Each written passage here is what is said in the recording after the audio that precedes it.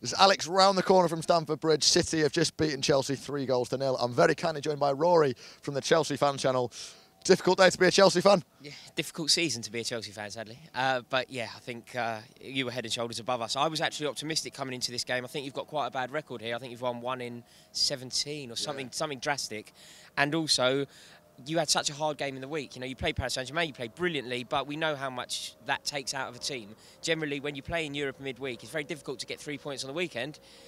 Not when you're playing Chelsea. It's great. Is it a case that City got it right, or did Hiddink make mistakes, get it wrong? I think certainly Hiddink made some mistakes, but I wouldn't want to take anything away from the brilliance that was Sergio Aguero today. I think that he is one of the most remarkable football players I've ever seen, and the thing that typifies him as being a great rather than one of the many very good strikers at the moment. The reason why Aguero is the best striker in this league is the variety of goal that he scores.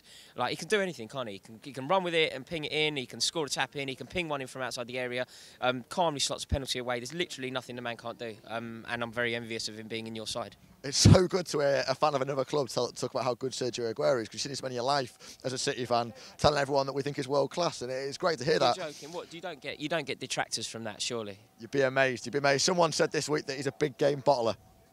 Yeah, it's nonsense, isn't it? Yeah, thank goodness for it. Turn that into a vine.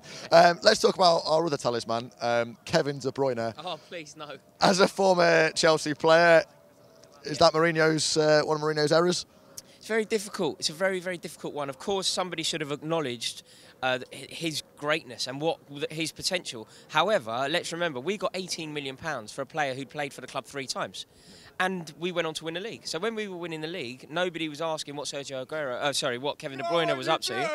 But nobody's asking what Kevin De Bruyne was up to when we were winning the league. But now, obviously, it's painful. And somebody I would never want to, you know, I'm eternally grateful to Mourinho. He is a man I will love from the bottom of my heart forever. But perhaps there was an error here, because De Bruyne again looked excellent. I mean, De Bruyne or Hazard?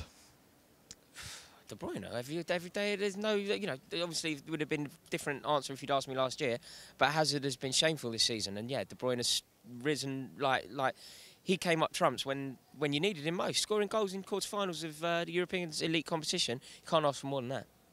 Let us know what you think in the comments, De Bruyne or Hazard. And I've got to ask, obviously, City and Chelsea, neither of us had the seasons that we planned. No. Next season, Chelsea in the top 4? That is the dream. That is as much as I'm prepared to dream now. Like, if we can get in the top 4, I'll be happy to play 40 games next season, 38 in the league, go out both cups straight away and somehow get into the top 4. But I don't think so, not really. And I've got to ask as well, can City, from a Chelsea fan's point of view, can we go on and win the Champions League?